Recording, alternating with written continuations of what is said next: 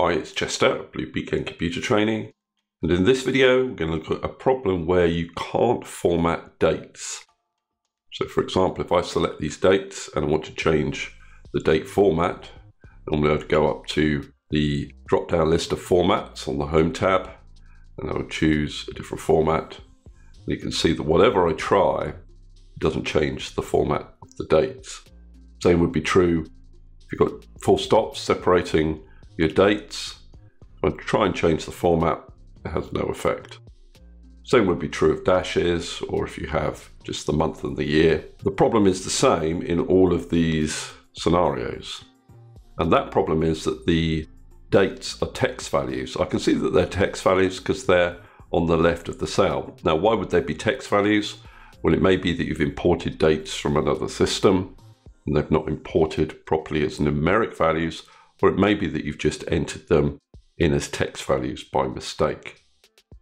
Now, the solution to this is quite simple. We need to, first of all, convert them to numeric values, and then we can apply the format that we want to apply to our dates. So how do I convert these to numeric values? Well, I start by selecting them, and then I go up to the Data tab on my ribbon, and I click on Text to Columns. In the first step of the wizard, you choose Delimited, and then you go to Next. The second step, you select anything in this list of delimiters, Next.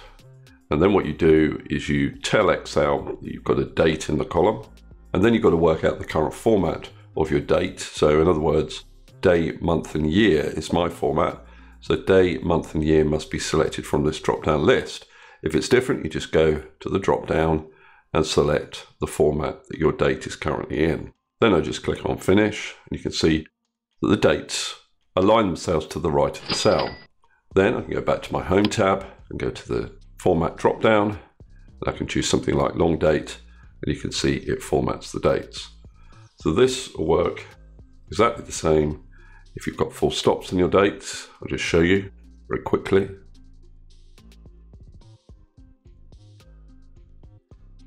And also if you've got dashes, and you'll see in this example it's actually year, month, and day.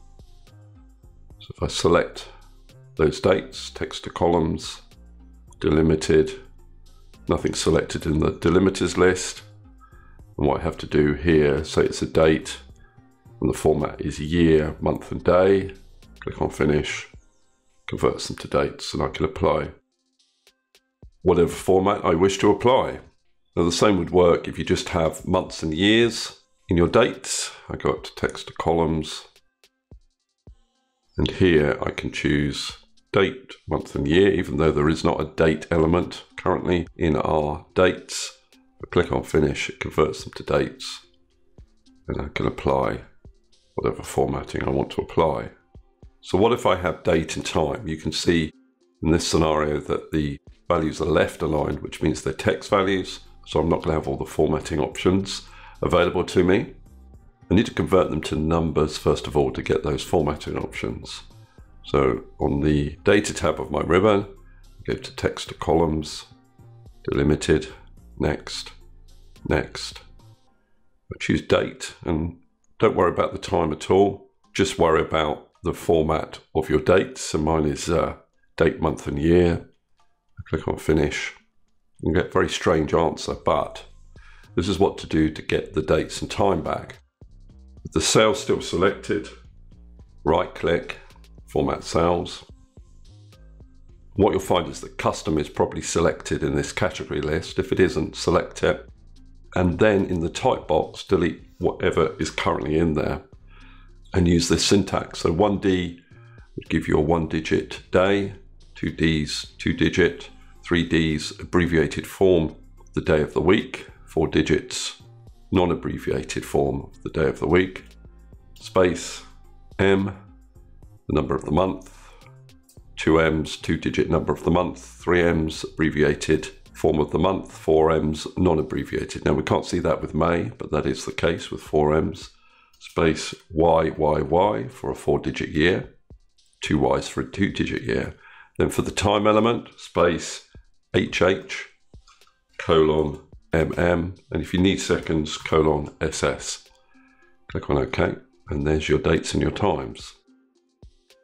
Now you can also have the date and time separated into separate columns. Let's see how we can do that. Back to text to columns, delimited, next. And now in the list of delimiters, you need to specify what separates the time from the date. In our scenario, that's a space. You can see if I tick space, I get a line between the time and the date. Next. With time selected down here, just keep it at general. But then when you go over to your date column, specify the date format, which is date, month and year. And then if I click on finish, I need to widen this column where you can see I have the date. And over here, I need to apply the time format. So with those cells selected, go to the Home tab on my ribbon, and then in this drop down of formats, I choose time, and there are my times. Okay, that's all I wanted to cover in this particular video. Hopefully you found it useful. If you have, please subscribe, and I'll see you next video.